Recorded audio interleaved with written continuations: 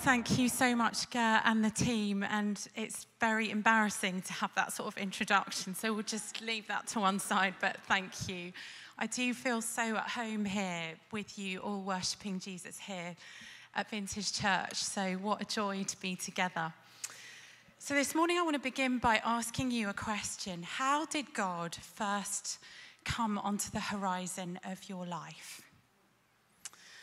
I wasn't born into a Christian family. In fact, my grandparents escaped Soviet occupation after the Second World War in Europe and arrived in Britain in 1948 with my dad and his sister.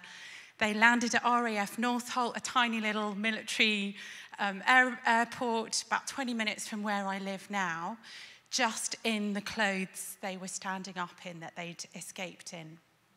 My grandfather was a brilliant scientist and a very committed atheist, so much so that he forbade anyone from using the word God in the house, and a Bible was not allowed to cross the threshold of the house. My father went on to become an academic himself as well and met my mum, and he taught at different universities around the world, including out here in the States, and then settled in Australia, where he had a post at the University of New South Wales in Sydney. And he had a really great life by that point. He was in his 30s, lovely house, intellectually fulfilling career, enough money to live on, two, quite frankly, fantastic children, lived near the beach, had the lifestyle some of you guys have. And he was really happy, apart from there was one question that sometimes occurred to him that when he thought about it, he felt worried. And the question was, when I get to 65 and I retire and I look back on my life, will this be enough? That frightened him, even though he had, what he thought he had wanted in life. One day, a colleague at the university invited him to come to a lunchtime lecture. And my dad, not really knowing what it was about, but a curious person, went along. And the guy giving the talk was actually making a presentation about the Christian faith and some of the evidences for the Christian faith. And my father just thought lots of things, but the main thing he thought was, wow, I've never heard anything like this. This guy is making a fundamental category mistake. He's putting two things together that don't belong together. He's putting faith in God and religion, which is all about wish fulfillment, family heritage, culture, or superstition. He's putting that together with evidence, truth, and reality, and those things don't belong together. So he left that meeting with one line that the Christian had said, and the line was this: the only reason you should be a Christian is because it's true. So my dad was getting on with his life. He was marking some exam papers one day at home, and my sister and I were asleep. My mother was asleep in the house. And he had an extraordinary open vision of Jesus, and his life flashed before him. And he saw over a couple of hours decisions that he'd made, scenarios in his life replayed. And at the end, he saw Christ on the cross, and he understood that he was being offered forgiveness and new life. And he thought, he was overwhelmed, and he knelt down just in his study, and he thought, I need to pray, but I don't have any words. I don't know how to pray. No one's ever taught me to pray. So he said to Jesus, give me the words. And so these are the words that Jesus gave him that he said. He said, Lord, I believe, help my unbelief. A few weeks later, after he'd gone and bought a Bible in a shop down the road, and he read those words in Mark's Gospel, he was quite surprised. So that evening, he went and woke my mum up and said, Jane, the most amazing things happened. I've become a Christian. And my mum was less than encouraged by this. And my father thought, well, a few weeks later, he thought, I would like to meet other people who know Jesus, because the person who'd taken him to the event was teaching, doing a sabbatical abroad. So he thought for quite a long time before he settled on the idea, maybe at church there might be other people. Maybe I should try going to church. So he said to my mum, I'm too embarrassed to go on my own. Will you come with me? And she thought to herself, well, I know my husband is intelligent. I know how I can cure him of Christianity. So she said, sure, I'll come to church as long as it's Anglican, thinking once he's experienced that, he'll be cured for life. He'll be absolutely fine. So they arrived at a church in Sydney, which was a Bible-believing church. And anyway, it's a long story. 6 months of an intellectual struggle, and my mother became a Christian. So I grew up in a family, praise God, grew up in a context where my parents had radically encountered the person of Jesus and had come to believe and be utterly convicted that God is real and gave their whole lives to him. That's how God came onto the horizon of my life. How did he come onto the horizon of yours? Today we're going to be thinking about Mary, and in particular, if you've got a Bible, you may want to open it at Luke's Gospel, chapter 1. But this person, Mary, we first encounter in the Gospel narratives as a young, unmarried teenager. And I just want to stop for a moment and ask you to consider, up to this point, what in your mind's eye you imagine just when you hear the word Mary, when you think of Mary. Because still culturally, I think visions and images of Mary hang around from pre-Renaissance art, the woman in the blue dress, slightly sort of beatific smile on her face, maybe hovering, but not really in the gritty reality of our world. Sometimes with a big fat sort of cherubic baby on her hip.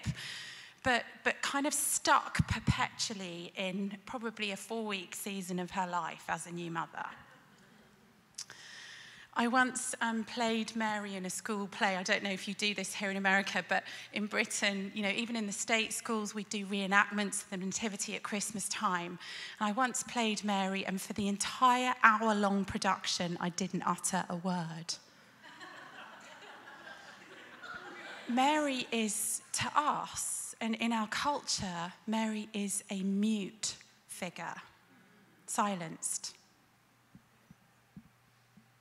Now, I can remember exactly where I was when I first listened to Mary's voice in the scriptures.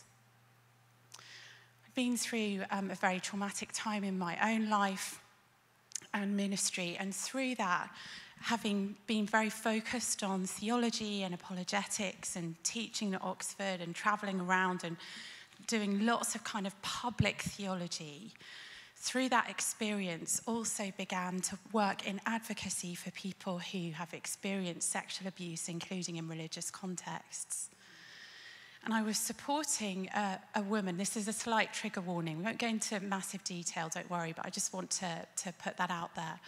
I was supporting a woman who had been abused as a child and had gone to the police as an adult to say what had happened because the perpetrator was still alive, a powerful man in British society.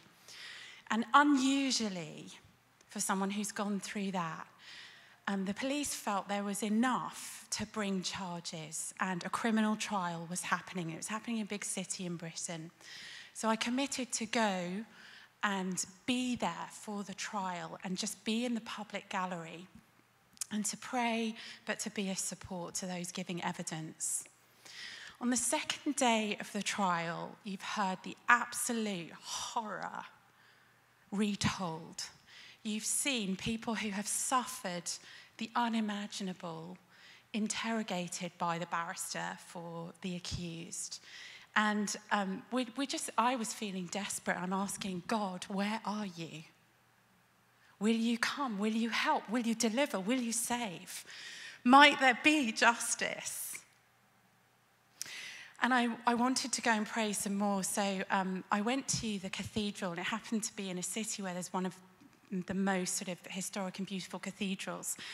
And I just sort of stumbled into the cathedral, wanting to be in the presence of God, but to bring the agony of that trial before him.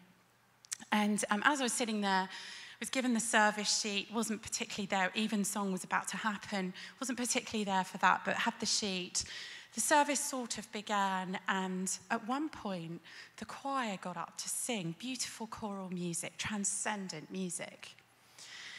And I just looked down at the sheet at the very moment the choir sang the words, and they were singing Mary's Magnificat, and they sang the words, "He hath brought the rulers down from their thrones, and he will exalt them of low degree." It hit me between the eyes.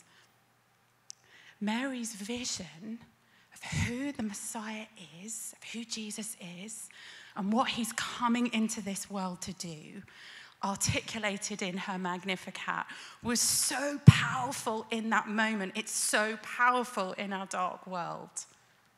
That's the first time I realized Mary had a voice and I hadn't listened to it. So today, together, we're going to be thinking about what we can learn from Mary, the mother of Jesus, and in particular, what it really meant that she was anointed, and what we can draw from that into our own Christian lives as we follow Jesus. But let me begin by just reading the words of the Magnificat from Luke's Gospel, chapter 1, from verse 46. "My soul magnifies the Lord, and my spirit rejoices in God my Saviour, for he has been mindful of the humble state of his servant. From now on, all generations will call me blessed, for the Mighty One has done great things for me. Holy is his name. His mercy extends to those who fear him from generation to generation. He has performed mighty deeds with his arm, and he has scattered those who are proud in their inmost thoughts. He's brought down the rulers from their thrones, but has lifted up the humble. He's filled the hungry with good things, but has sent the rich away empty. He's helped his servant Israel, remembering to be merciful to Abraham and his descendants forever, just as he promised our ancestors." Just a quick note on the tenses used there.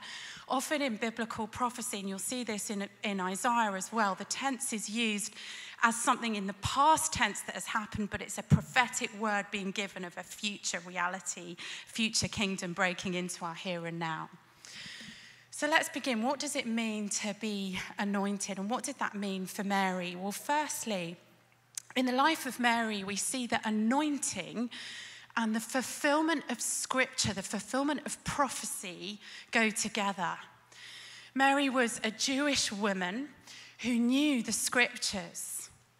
Now, we know that she had some knowledge of the scriptures because she quotes from the Bible in her Magnificat.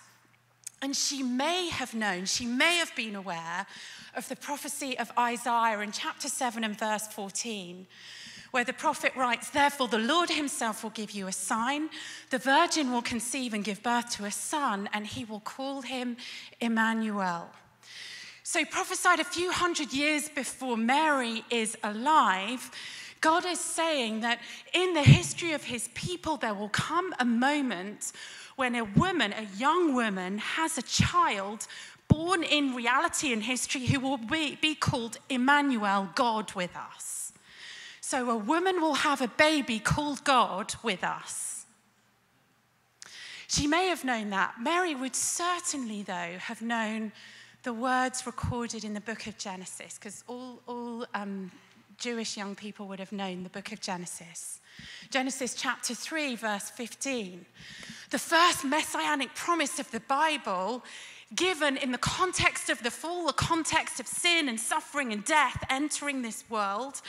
And in that context, God has a conversation with Adam and Eve and speaks to the serpent as well, representing evil. And he says of the woman, "Your seed will bruise the serpent's head." The first messianic promise that someone will come into this world through a woman's seed, that will have the power to utterly crush and defeat evil in this world. Mary, the daughter of Eve, is the fulfiller of that first messianic promise of the Bible. Now, you know, here in the West, often when we get married, like I blame my husband for my unpronounceable surname, too many vowels. So I took his name, and we have 3 sons, and they have their father's name. That's traditional, isn't it? And obviously not everybody does that, but that's kind of standard and common still even today. In the Old Testament era, imagine the context of the ancient Near East. Certainly a family line was passed through the male. So to have here this promise that something extraordinary is going to happen, and it will be a woman's seed, not a biological male involved. There will be a woman's seed through whom and through which the power of evil will be totally crushed. This is prophetic. What Mary experiences in Luke's Gospel, chapter 1, this angel appearing to her and telling her she's going to have a baby, is the fulfillment of prophecy. Think about it this way. This speaks profoundly of who our God is and who he calls. If an ordinary, poor, young, oppressed woman could play any kind of role in anything, culturally that would have been amazing. But to be the one through whom the redemption of the world would come is astonishing. And it's even more astonishing in the cultural context of the Bible. And by positioning Mary in this way, the New Testament makes itself unlike any document of the era. The world is being turned upside down. The categories and priorities of the world are being turned upside down. So if you're here this morning wondering, little old me, I couldn't possibly have any significance to the creator of the universe, or my life doesn't really have any value or worth, as you read the scriptures, as you read the Bible, that is not God's verdict on you. If God could use and choose a person like Mary. Secondly, Mary understood and lived in reality and was prepared to pay a cost. You know, I meet lots of people who don't have faith. I'm often giving talks and lectures in contexts where people don't believe in the Christian faith and they're answering questions. And often people's perception of religious people is that religious people sort of live with their head in the clouds on this very esoteric level of floating around in spiritual realities. And quite frankly, we've all got Christian friends a bit like that, haven't we? Let's be honest. They're up there in the heavenlies. We're having wonderful visions with Jesus, and they make us feel slightly inadequate when they share them. Now, what we see in Mary is not a model like that. Mary lives in reality. Mary's a woman living at a moment in history where she's living in the very insignificant district of a country. That country is under occupation by the world's most powerful empire, the Roman Empire. Now, slight pause here. It's hard to imagine what it's like to live under occupation. In Europe, after the war broke out in Ukraine, in Britain, and in lots of European countries, churches and other people offered to welcome and lobbied to receive refugees coming from Ukraine and said, we will have them in our homes. So my husband and I had the privilege of welcoming 2 Ukrainian women about 4 or 5 weeks after the war had broken out. A lady in her 80s and her daughter in her 60s. They'd experienced the Russian army come and devastate where they lived, including their livelihood. They had a small holding. And they were able to bring 1 bag and the clothes they were standing up in, pay people traffickers to get to the Polish border. And then from there, they got a Red Cross flight to Britain. So we got to know these ladies and to hear the stories of what it means to be a woman living under occupation. And I can tell you, it's horrific. That's Mary's context. Now think about living as a woman when a woman's voice meant nothing. In the Greco-Roman world, a woman's witness didn't have any validity in a court of law. And if you read the rabbinic literature of the first century, you'll see that it was extremely patriarchal and negative about women. So that's Mary's context. She's living under occupation, she's living in relative poverty, and she's a woman at a time where it's very hard to be a woman, and she's young. The angel Gabriel comes to her and says, Mary, you're highly favored. I wonder if she felt highly favored. Stop and think for a minute. What does that mean for us? Have you and I equated the favor and blessing of God with the American dream? Have you and I fallen into patterns of believing that unless this particular success that I want, or this particular standard that I desire, or this particular prayer about a stage of life that I must be in, unless that is fulfilled, I'm not experiencing the blessing of God?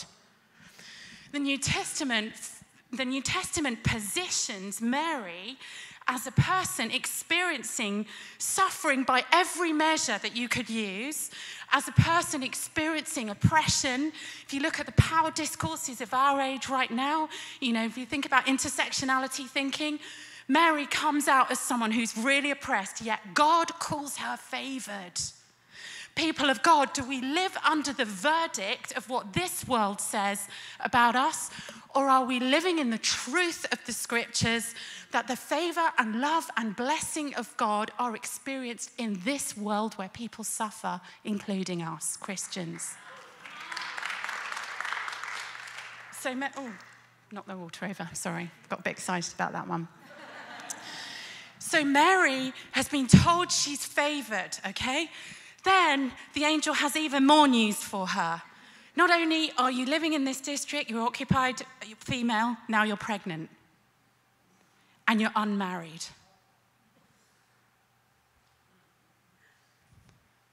Think about what that would have meant in her context. The text says that Mary was worried when she heard these words. She was troubled and she was afraid. Again, the Gospels are so outstanding in how they record the work of God in reality. This is a great reaction that rings true, right? This isn't the person with their head in the clouds of, great, a virgin conception. Yeah, of course, we're in the Bible now, right?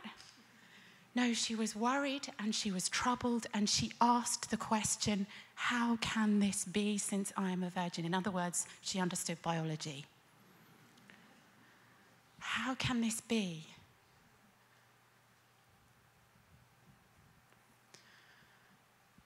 I want to encourage you, if you've got questions, if you've got concerns in your faith, bring them to God. Don't suppress them.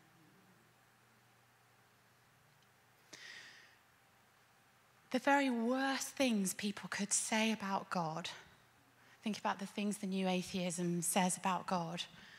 People in the Bible say those things about God. I don't believe in you. You don't exist. Where the hell are you? Why do the wicked prosper and you seem to do nothing? The Christian faith is a safe place for people who have questions. Mary questions. She lives in the real world of reality. And then we see that she's prepared to pay a cost. You see, having heard back from the angel that her son will be the Son of the Most High, he will reign on David's throne, his kingdom will be everlasting, it will have no end, she then says, may it be to me as your servant has said. I'm the Lord's servant, may your word to me be fulfilled. What outstanding faith. Not faith that is totally unrealistic about the cost. Faith located in the real world. Thirdly, we see that Mary used her voice. She exercises her vocal cords. She's a witness. A very seemingly insignificant phrase in the gospel, verse 46 of Luke chapter 1. And Mary said. Now, Luke, at the beginning of his gospel, is careful to sort of explain his methodology, because Luke was a Gentile. He hadn't himself been one of Jesus' disciples, observing all the things that are written in the gospel that happened in the life of Jesus. But his methodology was to go and talk to and interrogate the eyewitnesses and then write his gospel on the basis of that robust evidence. Right, so he's told us in chapter 1, right at the beginning of the gospel, that that's how he went about writing it. Now, we know from various sources that Mary was one of the primary eyewitness sources for Luke's gospel. So in his gospel, her perceptions, her observations, her eyewitness testimony is included. But stunningly, in chapter 1, verse 46, we don't just have that, we also have her words. Again, this makes the New Testament unlike any document of the era. Even if you weren't a Christian, this would be amazing.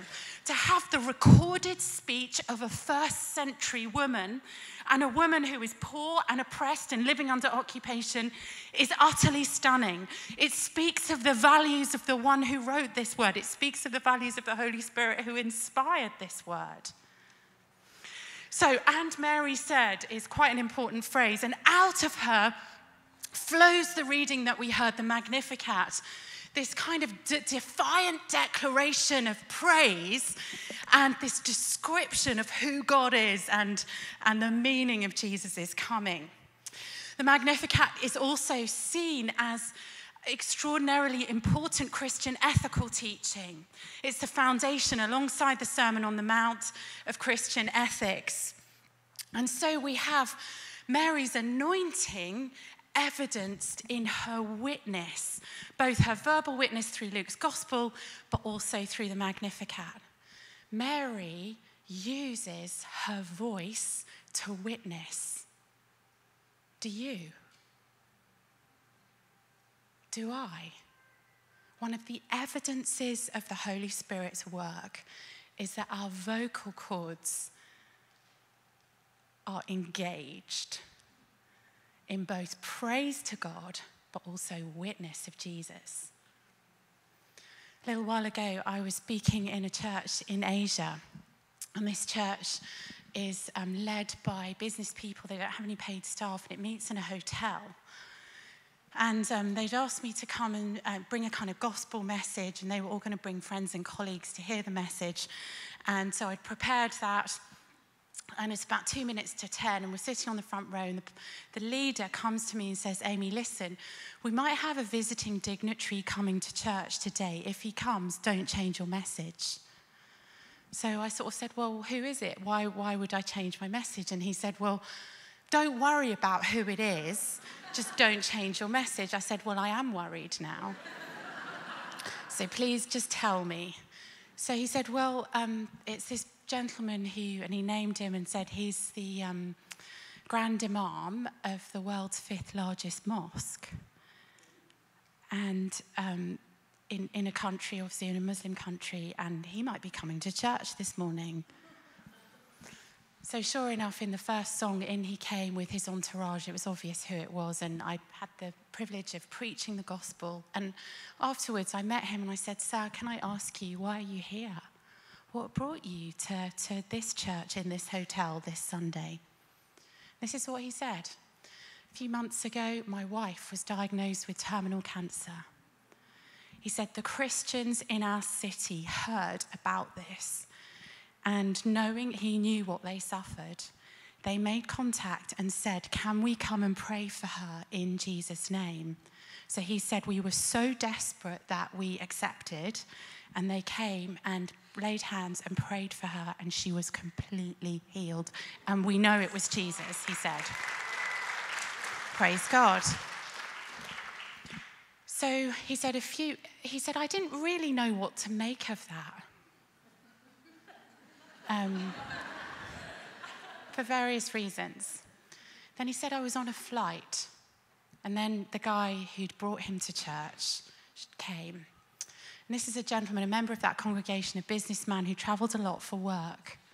And as part of his devotion to Jesus, he'd committed that every time I get on a plane, whoever I sit next to, I'm going to try and share something of the love of Jesus with the person in the seat next to me.